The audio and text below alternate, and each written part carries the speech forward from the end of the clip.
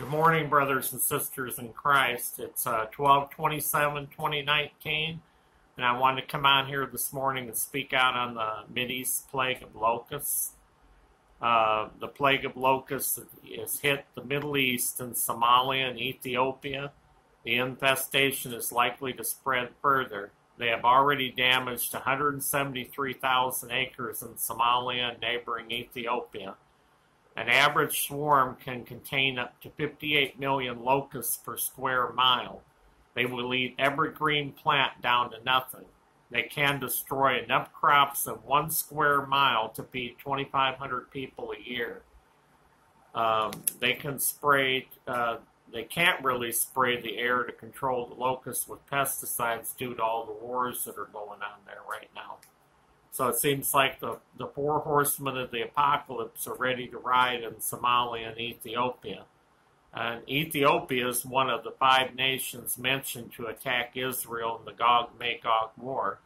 And yesterday the Holy Spirit asked me to speak on, because we're seeing this Russia, China, Iran war games that they've begun, which I believe is preparation for Ezekiel chapter 38 prophecy to be fulfilled. And a lot of people have been expecting this for some time.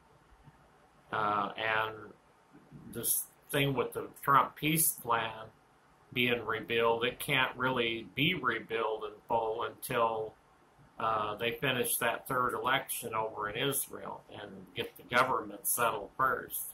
And then that, will come out. And whether or not that's going to be the Daniel 9:27 fulfillment of prophecy or not is, debatable.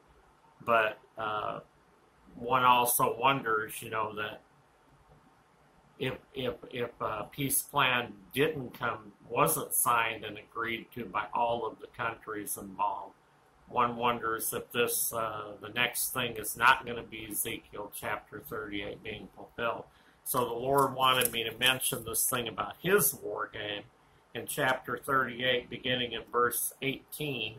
And it shall come to pass at the same time when Gog shall come against the land of Israel, saith the Lord God, that my fury shall come up in my face, for in my jealousy and in the fire of my wrath have I spoken. Surely in that day there shall be a great shaking in the land of Israel, so that the fishes of the sea and the fowls of the heavens and the beasts of the field and all creeping things that creep upon the earth and all men that are upon the face of the earth shall shake at my presence, and the mountains shall be thrown down, and the steep places shall fall, and every wall shall fall to the ground. And I will call for a sword against him throughout all of my mountains, saith the Lord God. Every man's sword shall be against his brother. And I will plead against him with pestilence and with blood, and I will rain upon him and upon his bands and upon the many people that are with him, an overflowing rain and great hailstones, fire, and brimstone. So that right there is the Lord's war game strategy that he's got planned. The great earthquake that's going to shake enough stuff to, it says that all the men that are upon the face of the earth shall shake at my presence. So worldwide, the shaking is going to be a worldwide earthquake that occurs.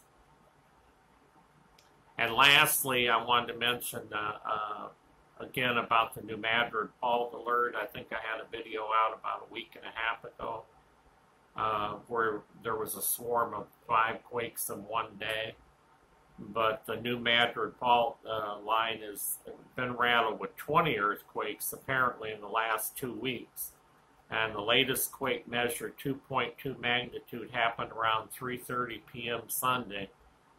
It was located about 2 miles east-northeast of Ridgely, Tennessee, and 33 miles east of Kennett, Missouri. And it was 3.3 miles deep, which is pretty deep. The New Madrid seismic zone, which USGS calls the most seismically active zone east of the Rockies. So while the West Coast is apparent, with all of the activity that's out there, which I'm going to mention in another video that's coming up here.